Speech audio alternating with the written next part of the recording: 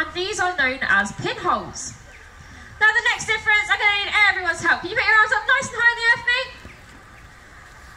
That's it. Look how long and strong your arms are. And we're going to compare the length of your arms to the length of the girls' flippers.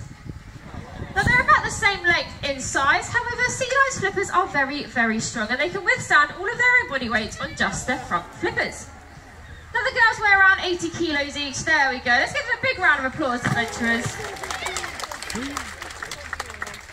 Now sea lions flippers have to be so strong to move themselves through the water, again reaching up to those speeds of 25 miles per hour. A seal, however, only has flippers the size of our hands, so this means they have to swim slightly differently. So girls, how does a seal swim? That's right, they have to wiggle their bums a little bit like a fish would. Let's give them another round of applause. Now the last difference between seals and sea lions is the way that they move on land. So, as you can see, Carla and Ariel are both quite tall in size. They have almost a dog-like skeleton, but just with shorter hind legs. They can run, they can jump, they can even climb on rocks, and they are very, very flexible. However, girls, can you please show everyone how tall a seal is? Oh dear, they're not very tall. And girls, can you please show the adventurers how seals move on land? That's right, they have to shuffle on their bellies like a big fat slug. Let's give the girls a massive round of applause. So we now hope you know all the differences between seals and sea lions, that you won't get them mixed up again. So after three, when every single one of you shout out what animal our lovely girls are here. So 1, 2, 3.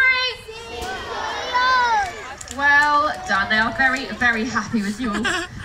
Now I'm going to stop talking for a little bit, and Ariel and Carla are going to do some fantastic showing off for you all. So again, lots of clapping and lots of cheering. So girls, take it away.